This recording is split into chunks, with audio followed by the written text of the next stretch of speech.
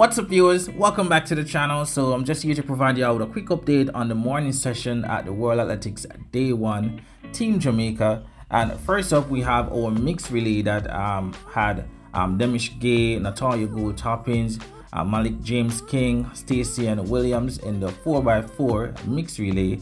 They did not advance, unfortunately. They finished 5th in their heat, so definitely a good try to them. Hopefully they'll have better luck next time.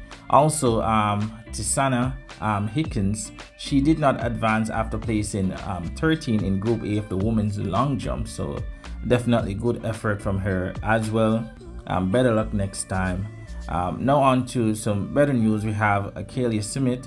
She advanced after placing 4th in a qualifying mark of 6.78 in the long jump, so she's definitely on to the final as well.